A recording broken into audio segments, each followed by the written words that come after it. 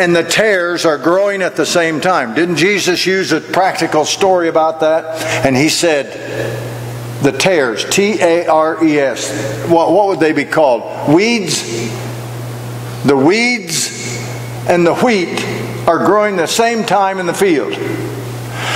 We have 3 tomato plants at home. I have to admit, I'm really proud of them. We bought them for 75 cents off of somebody, and we made a spot next to the house, outside of course, and we built it up, and then we put some wire containers there so they could grow through them, and there are the tomatoes. Do you know what?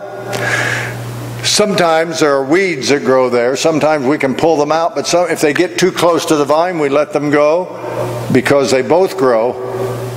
And when we think about the United States, the East Coast and the West Coast.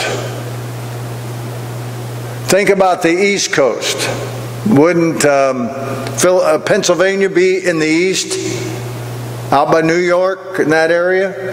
It's said in one place in Philadelphia across the river, it said that place, in fact, is the least desirable area in the United States to live.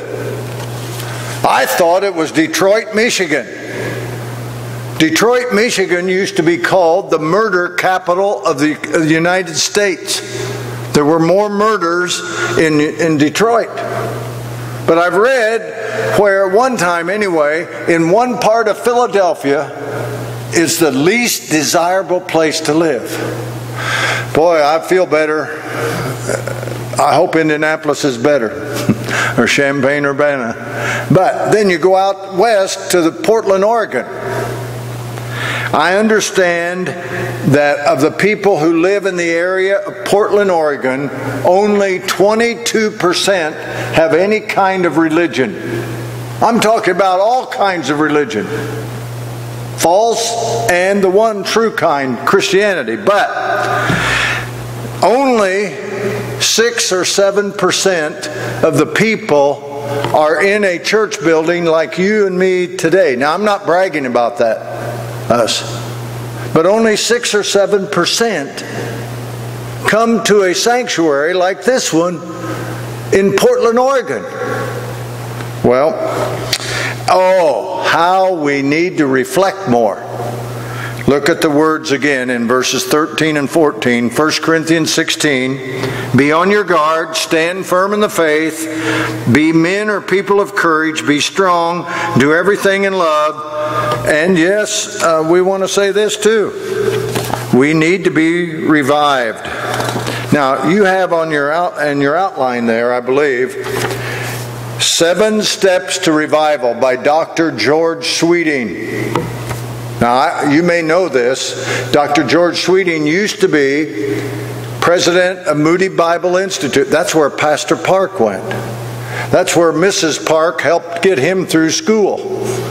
All right? Sure. Okay. But he was a godly man. But he listed these 7 steps to revival, about reflecting, about getting renewed. And here they are. Be dissatisfied with the government?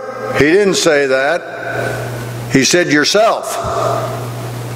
Yourself. Me. You. Be dissatisfied with you. Yourself. We all have room for improvement, don't we? Sure we do. Because I can look at my neighbors and say, oh, they shouldn't do this. They shouldn't put their car this place. They shouldn't do this to their house. They shouldn't do... What about me? You know, it's not about them. It's about me. He said, be dissatisfied with yourself. Now, number 2, do a thorough job of eating ice cream? No. Oh, I like to eat ice cream, by the way. So does our son-in-law. Boy, he really likes ice cream. I don't blame him. Do a thorough job of repenting. R-E-P-E-N-T-I-N-G.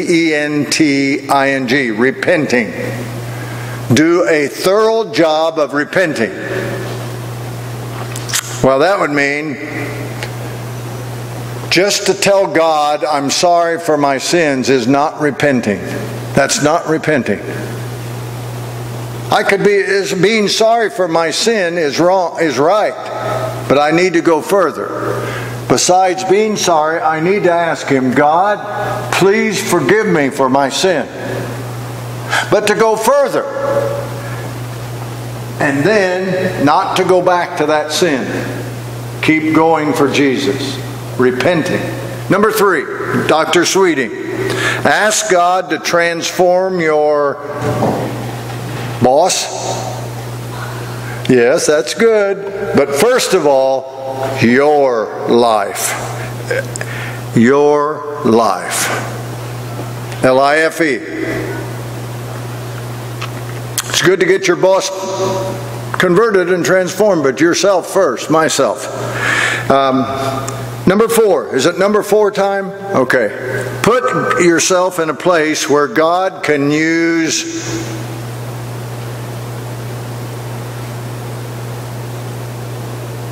your neighbor. You. Y-O-U. You. Or if you're tweeting or twittering, just put a U. Right? Okay. Number 5. Make restitution whenever possible. When it's possible. One of Jane's brothers, her father was a mechanic, had his own garage. People brought their cars, trucks, tractors. He worked on them to fix them. Her younger brother, Don, he took over the business when her father retired. I can remember Don telling me one time, I see one man walk down the street, or he comes to our Sunday school. He's never paid me for a transmission in my labor. Cost $500 or $600. Man never paid him. Never paid him. Now Don didn't get mad, but the man should have paid him. I should pay my debts. If I owe something, I should pay them.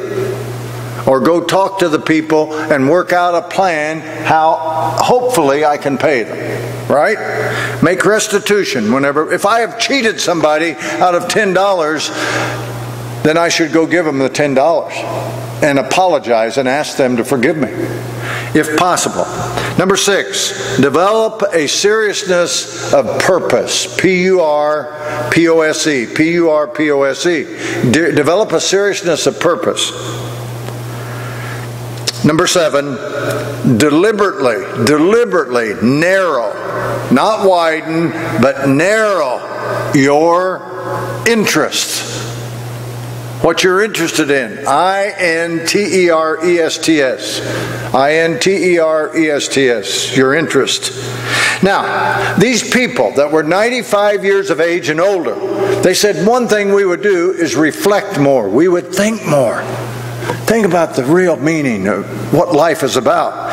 And Philippians chapter 3, verse 10. Let me read these words that Paul said. Just listen to these words. Philippians chapter 3, verse 10. Listen to these. Paul said, I want to know Christ and the power of His resurrection and the fellowship of sharing in His sufferings, becoming like Him in His death. When I reflect, Paul said, I want to become more like Jesus. And I believe that's one of our hymns or songs in our hymn book, in our songbook. More like the Master I would ever be. Okay, number 2 on your outline. These people, 95 years of age and older, they would risk, R-I-S-K, more. They would risk more. Well, somebody said they've dreamed their dreams. You know, you dream and you think, well, I want to be this and I want to do that and I want to go over here. And one time I thought, you know, it'd be nice if we had some place to live in all 4 directions of the United States. The only problem is it takes a little money. And that never came to be. That's okay. But I was dreaming about that. Well, I think about many who have said, someday I'd like to go on a missions trip. Or they said, honey, husband talking to the wife, or the wife talking to the husband, honey, sweetheart, sugar baby, whatever he said, the nice things. Not the bad things, the nice thing. Honey, these people really need our help. But we never got around to doing anything. Ooh. Maybe you could volunteer one of the days. Is it the empty tomb in Urbana or Champaign? Which city? Champaign. Empty tomb. Because two young ladies came who go to Iowa State University now, and they said they used to work at the empty tomb. I remember them saying that sometime this year when they came with us. Maybe we could write a letter or a number of letters or 25 letters to prisoners or to military. Now you have to be very careful. I would caution you. You have to be very careful if you write to somebody who's in prison. That's nothing against them. But they didn't get there usually because they were nice people. You have to be very careful. Now, maybe a different family or individual, maybe you'd have them to your home once a week. Maybe Jane and I need to have a different family from the neighborhood and invite them to our home one time a week. That couple over there, maybe these couple over here with this children, or this single lady over here, or the gentleman. How God tells us, and we risk. It's not easy, because sometimes they say no. I don't want to do it. Child watching, maybe 3 hours a week for a busy mother. They would risk more. Well, the scripture says be on your guard, doesn't it? Be alert, be strong, stand firm in the faith, be courageous, do everything in love. But in verse 9 of 1 Corinthians 16 it says, a door has opened. God opens a door, and maybe He wants you to help your neighbor, or neighbors, or us. Now, I wonder how many words you know. One time I had a professor in college, and he helped write all the pages and the words on those pages for one of the letters of the alphabet. Oh, it made my head hurt. It was Dr. Kellogg, like Kellogg's cornflakes. He didn't have anything to do with cornflakes. Don't go there. But Kellogg, and everything with K, he helped write at least 1 or 2 or 3 or 4 pages in the collegiate dictionary, words that started with K. Wow. Well, have you ever thought about it? Some people count words. Have you ever taken French in school? French? I knew one fellow, I haven't either. I knew one fellow was going to take French, and his dad said, no. You're going to take Spanish. Why? Well, the father knew that the only reason he was taking French is because his girlfriend was going to take French too. That wasn't going to do him any good if she didn't do so well either.